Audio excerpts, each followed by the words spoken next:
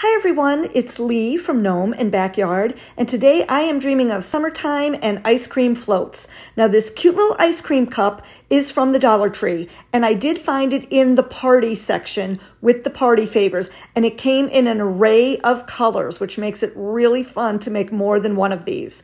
So the next thing I'm doing is I'm taking a styrofoam cone, also from the Dollar Tree, and as you can see, I cut about 2 inches off of the bottom. Now you could leave yours taller if you'd like, but I wanted mine at a little bit of a shorter height. I'm just placing that cone right inside of my cup. Now I'm just going to take a scrap piece of fur from my stash that I did cut in a triangular shape. And remember, when you're cutting your fur, always cut on the back with a straight blade and be careful. So I'm going to take a generous bead of hot glue, run it across the very top of my triangle for my fur to secure it to the styrofoam cone. And I did make this triangle long enough that it would wrap around the cone and actually cover the back of the cone too.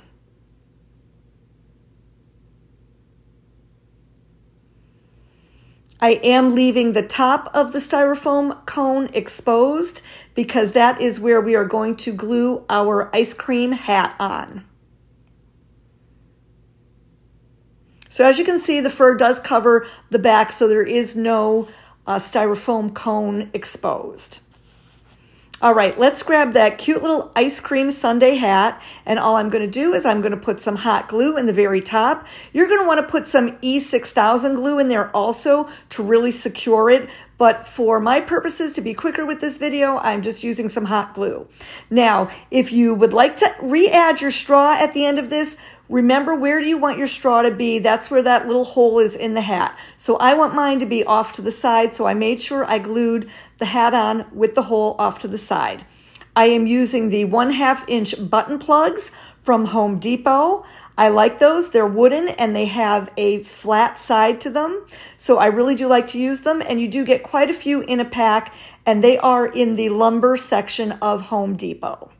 So I'm just gluing his cute little nose on right underneath the brim of his hat. Now we're going to take and we're going to add that straw back through. Now if you want your straw to be shorter, you can just snip it and make it shorter, but I am going to just pop it in from the bottom of the hat, and then I'm just going to push it down into the cup.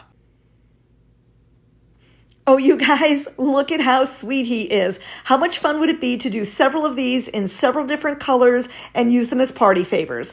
Thank you so much for continuing to sprinkle all of Gnome and Backyard's videos.